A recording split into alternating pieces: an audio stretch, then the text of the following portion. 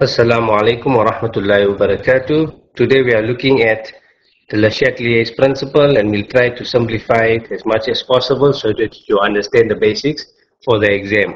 The definition to begin with, if we see here, we say LeChalelier's principle states that if a system is at equilibrium and it experiences a change in either concentration, temperature, or pressure,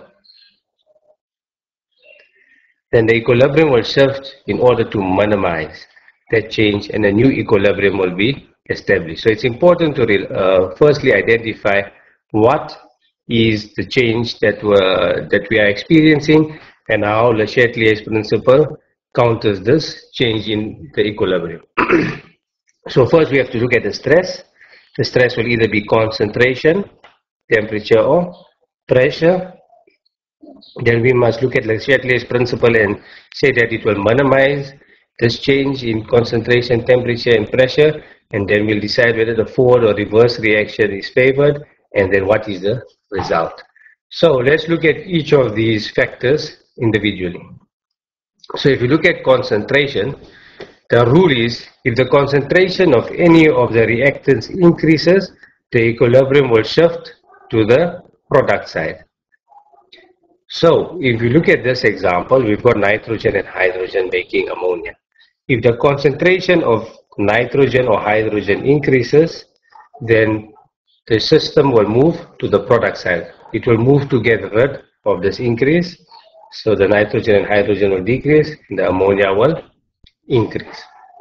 So in this case, the NH3 will increase, and the N2 and H2 will decrease.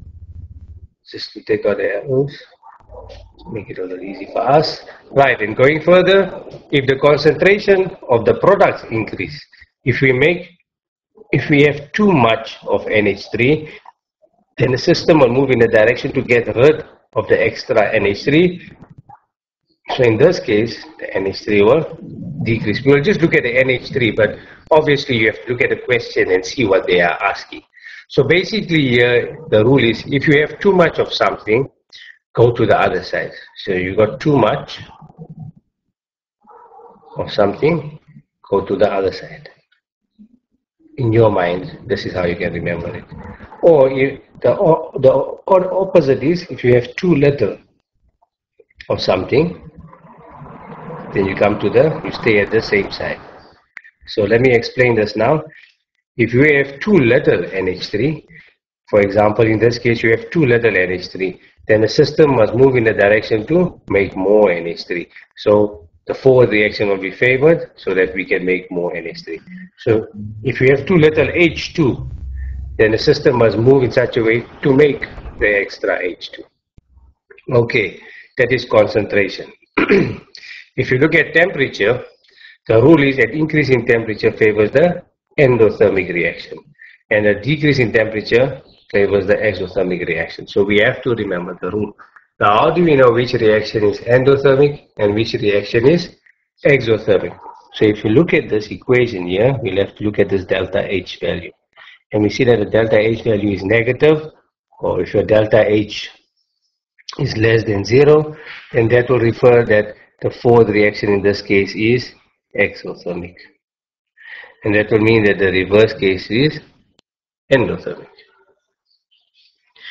So, if in this diagram, an increase in temperature favors the endothermic reaction. So, if we have all these chemicals in the reaction vessel, and we increase the temperature, then the endothermic reaction will be favored. So, the reverse reaction will be favored. So, N2 will increase, H2 will increase. And we said we're just focusing on the NH3 in this example, so the NH3 will decrease. If you look at the next case, if we have to decrease the temperature, then we favor the exothermic reaction. And if we take this example, if we decrease this whole reaction, then the exothermic reaction is favored. The exothermic reaction is a forward reaction. So in this case, if we wanted to know what happens to the NH3 will increase. The rule regarding pressure is that pressure only applies to gases. So we have to first make sure that everything is in the gaseous phase, then pressure will apply. So the rule is an increase in pressure favors the reaction that has less moles or less molecules, and a decrease in pressure favors the reaction that has more moles or more molecules. So if you look here on the left hand side, we see that we've got 1 nitrogen and 3 hydrogen. So we have 4 moles on the left on the reactant side, and on this side we have 2 moles. So because we are focusing on what happens to the NH3 alone, if you increase the pressure, then we will go to the side with less moles. So the left hand side has got 4 moles, the right hand side has got 2 moles. So the side with less moles will be favored, so NH3 will be favored. So in this case, if we have to increase the pressure, the concentration of NH3 will increase. Then, I must the deltas right through here, but we're not going there now. If you decrease the pressure, then you favor the reaction with more moles. So in this case, on the left hand side you got 4 moles, on the right hand side you got 2 moles. So if you decrease the pressure, you will favor the side with more moles. So that means you will favor the side with the nitrogen and the hydrogen. So nitrogen will increase, hydrogen will increase, and NH3 will decrease. So this is the 3 rules that we have to know. And to summarize it for us very nicely, we see here that we must know that if the concentration of any of the reactants increases, the equilibrium shifts to the product side. If the concentration of any of the products increases, the equilibrium shifts to the reactant side. And it's also vice versa, meaning that if the concentration of any of the products decrease, then the equilibrium will shift to the product side. We have to know it. You have to know that as well. That means if you have too little NH3, as I mentioned earlier, if you have too little NH3, then the system must move to make more NH3. So if the concentration of the product, the NH3, decreases, then the equilibrium must shift to the product side to make more NH3. So you must remember that. Now, let me just look at this table again to look at our basics. So if the concentration of any of the reactants increases, the equilibrium shifts to the product side. If the concentration of any of the products increases, the reactant shifts to the reactant side. Alternatively, an increase in temperature favors an endothermic reaction. And a decrease in temperature will always favor the exothermic reaction. And when we look at pressure, an increase in pressure favors the reaction that has less moles, and a decrease in pressure favors the reaction that has more moles. So this table here is extremely important, and you have to learn it well so that you will understand how the Chatelier principle works. And this will show you what is the effect or the result of the whole change that has come onto the system. Now, when you answer a question related to LeChalelier's principle, this is important. That firstly, we must identify the stress. We must say the stress is an increase in temperature or a decrease in concentration or whatever the case may be. According to LeChalelier's principle, the system must minimize this stress, this disturbance, and then we must look at the table, we must learn the table, and from the table, we will decide what is the effect, meaning that which reaction is favored, the forward reaction is favored or the reverse reaction is favored, and then we will know the result, whether the concentration of the reactants increases or the products decreases, of whatever the case may be. So this is a simple explanation of how the Chatelier principle works. Now, looking at a simple exam question that you can get, the reaction below represents the catalyzed steps in the contact process. So we have SO2 plus O2 gives you SO3. The reaction takes place in a closed container and reaches equilibrium at 427 degrees Celsius. How will a higher temperature affect each of the following? Right? Only increase, decrease, or remain the same.